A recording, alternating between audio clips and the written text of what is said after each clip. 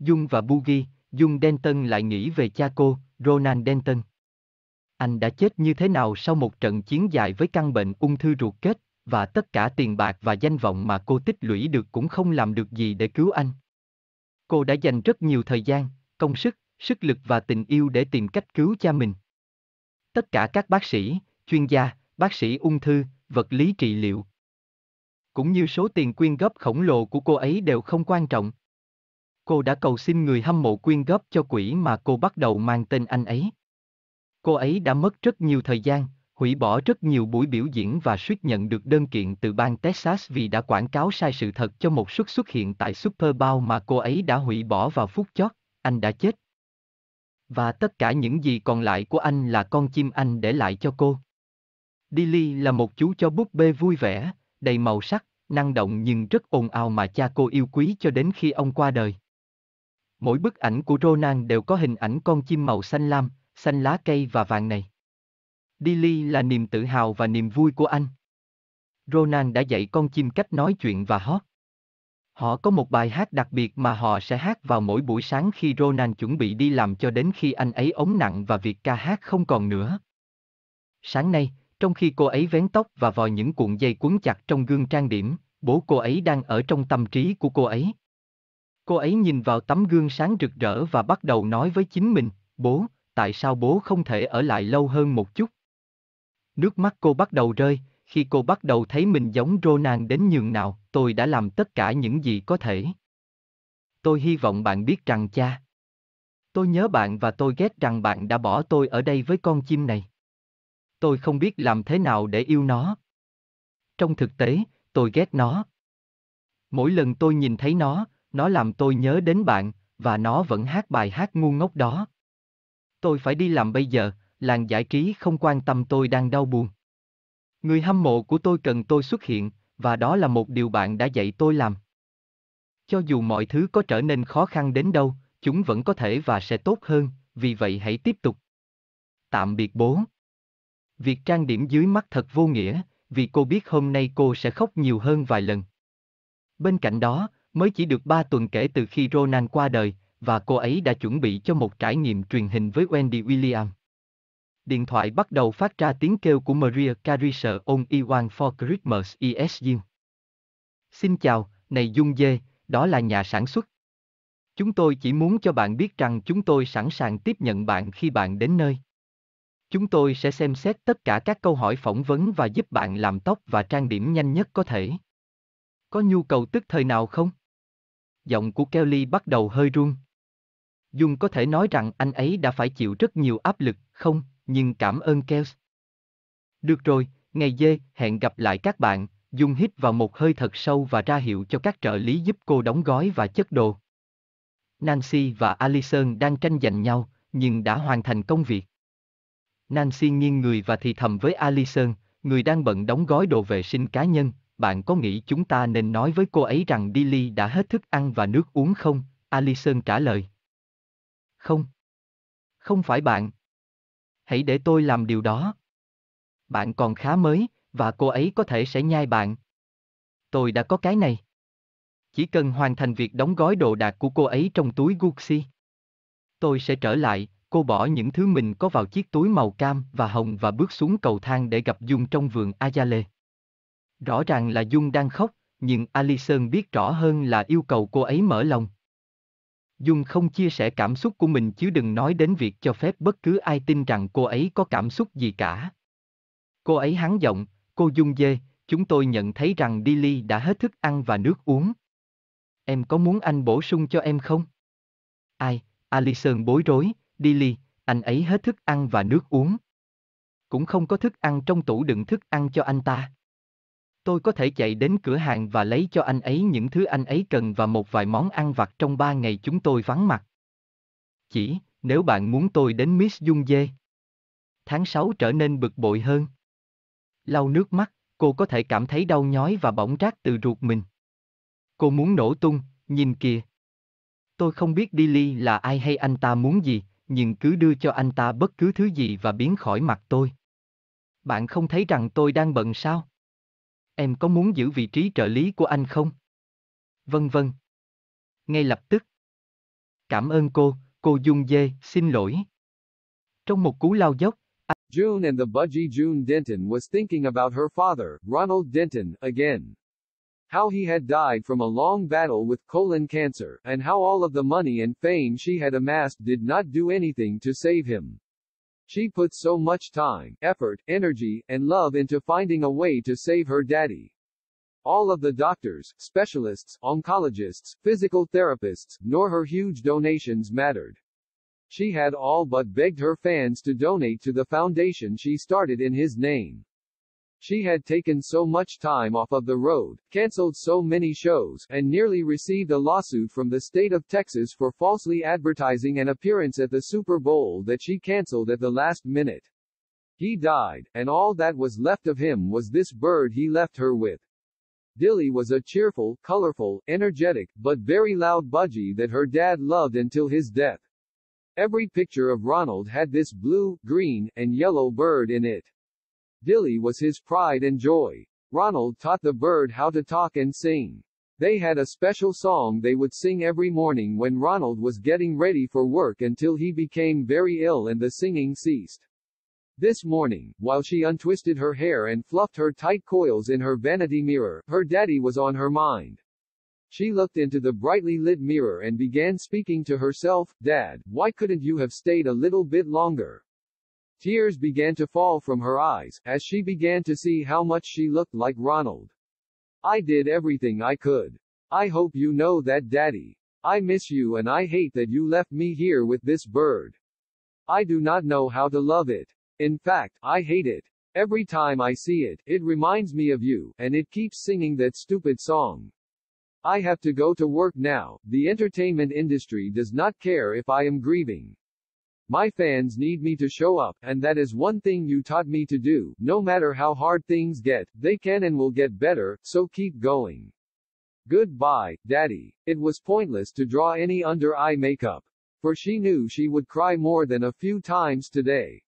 Besides, it has only been 3 weeks since Ronald died, and she was up for a television experience with Wendy Williams. The phone began to blare Mariah Carey's "All I Want for Christmas Is You." "Hello? Hey June D, it's the producer. We just wanted to let you know that we are ready to receive you when you arrive. We will go over all of the interview questions and get you into hair and makeup as quickly as possible. Any immediate demands?" Kelly's voice began to shake a bit.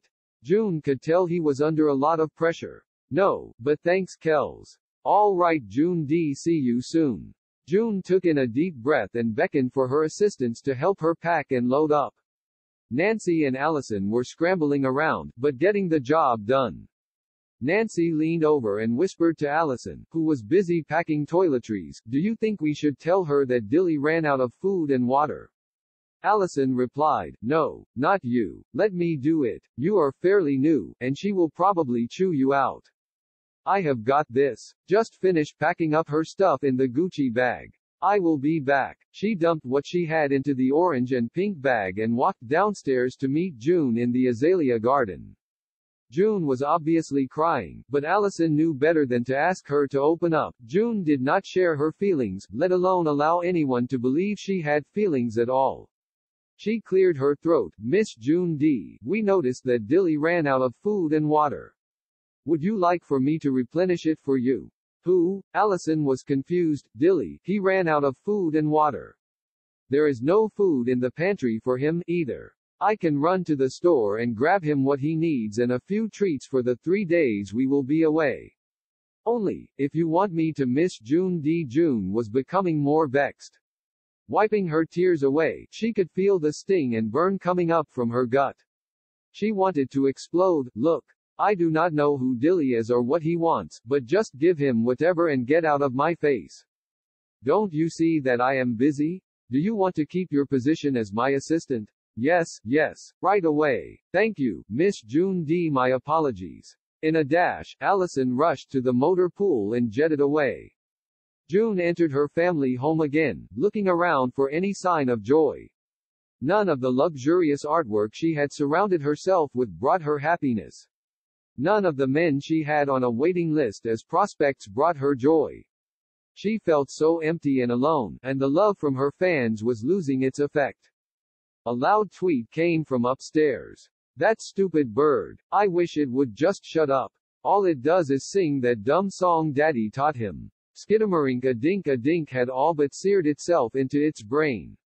When will it end? She needed the bird to stop reminding her of the first man she had ever loved, her father, Ronald. She tilted her June, and the Budgie June Denton was thinking about her father, Ronald Denton, again. How he had died from a long battle with colon cancer, and how all of the money and fame she had amassed did not do anything to save him. She put so much time, effort, energy, and love into finding a way to save her daddy. All of the doctors, specialists, oncologists, physical therapists, nor her huge donations mattered. She had all but begged her fans to donate to the foundation she started in his name. She had taken so much time off of the road, canceled so many shows, and nearly received a lawsuit from the state of Texas for falsely advertising an appearance at the Super Bowl that she canceled at the last minute. He died, and all that was left of him was this bird he left her with. Dilly was a cheerful, colorful, energetic, but very loud budgie that her dad loved until his death. Every picture of Ronald had this blue, green, and yellow bird in it. Dilly was his pride and joy. Ronald taught the bird how to talk and sing. They had a special song they would sing every morning when Ronald was getting ready for work until he became very ill and the singing ceased. This morning, while she untwisted her hair and fluffed her tight coils in her vanity mirror, her daddy was on her mind. She looked into the brightly lit mirror and began speaking to herself, "Dad, why couldn't you have stayed a little bit longer?" Tears began to fall from her eyes, as she began to see how much she looked like Ronald. "I did everything I could. I hope you know that, Daddy. I miss you and I hate that you left me here with this bird. I do not know how to love it. In fact, I hate it. Every time I see it, it reminds me of you, and it keeps singing that stupid song.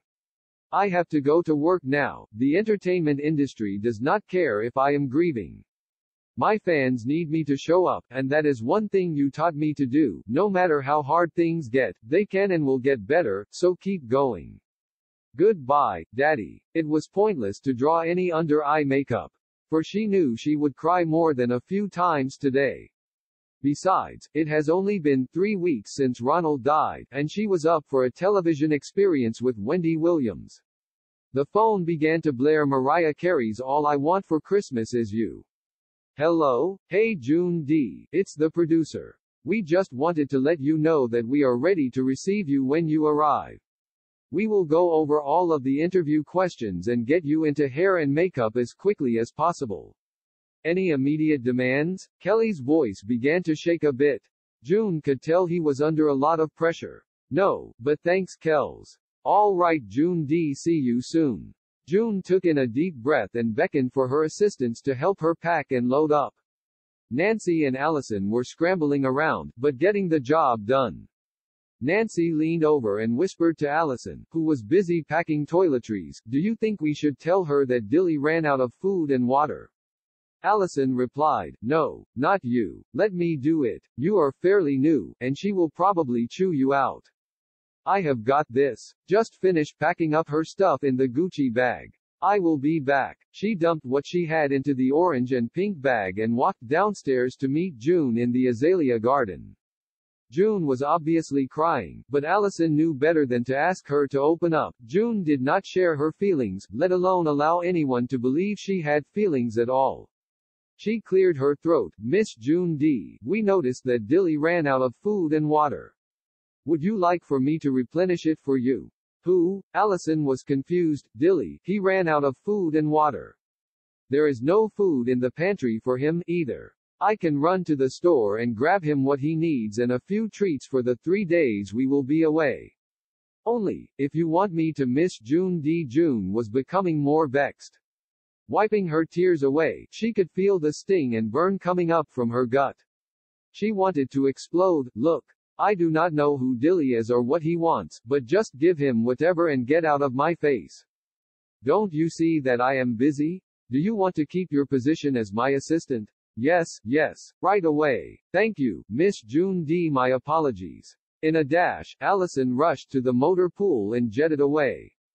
June entered her family home again, looking around for any sign of joy. None of the luxurious artwork she had surrounded herself with brought her happiness. None of the men she had on a waiting list as prospects brought her joy.